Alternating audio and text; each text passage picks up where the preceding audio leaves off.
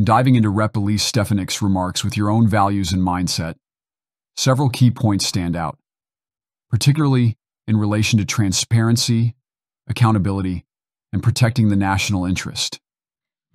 Tomorrow, House Republicans are honored to host at our special political conference President Donald J. Trump, where we will discuss how Republicans will work together to save America from Joe Biden and far-left Democrats' failed leadership that has caused skyrocketing and painful Biden inflation, the historic Biden border crisis, surging violent crime, a weakened national security, and chaos around the world.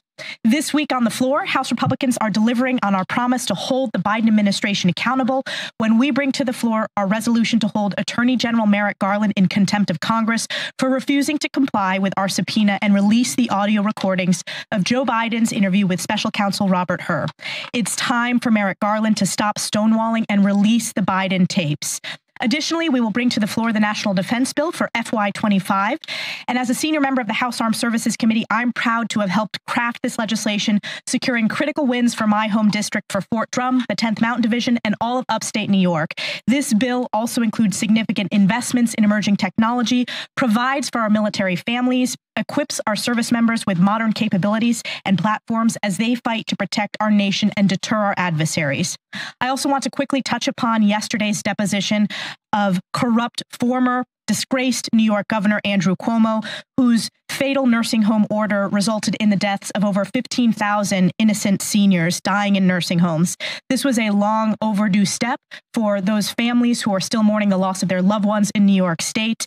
We will continue to fight to deliver justice and accountability and answers for those families who are still grieving. Thank you to Chairman Brad Wenstrup of the Select Committee for making yesterday possible.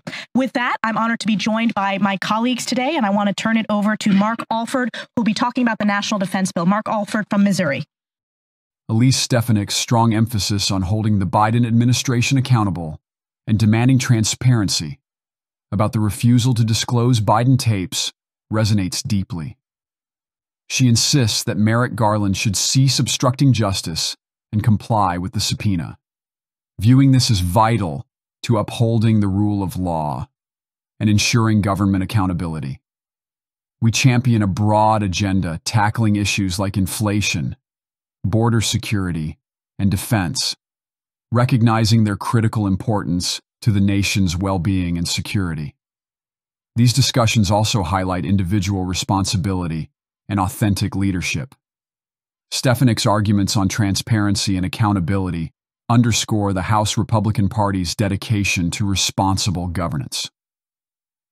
We value the focus on specific actions, such as the resolution of contempt for Merrick Garland and the enactment of the Defense Authorization Act, interpreting these efforts as reflections of genuine and principled leadership.